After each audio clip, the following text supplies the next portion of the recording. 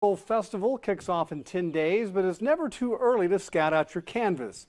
News Channel 10's Kelsey Davis reports how national artists have arrived and are preparing for the festival. Artists have made the trip to Amarillo and are already busy painting murals to be revealed to the public September 30th. Two muralists from Seattle are eager to share their art with the city. It's huge. I mean, it's such a good way to revitalize the community and energize and just, I mean, it's an obvious way to bring color into an already colorful community. On a wall this size, the muralists started out by projecting and drawing their design.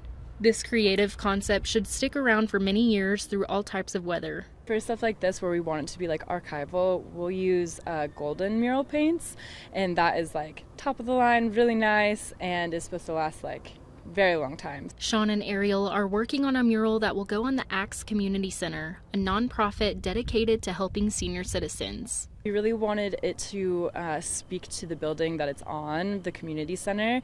They help so many people that maybe, are having some rough luck or whatever. And this year, the goal of the festival is to highlight the local aspect of Amarillo while appreciating unique art. Kelsey Davis, News Channel 10.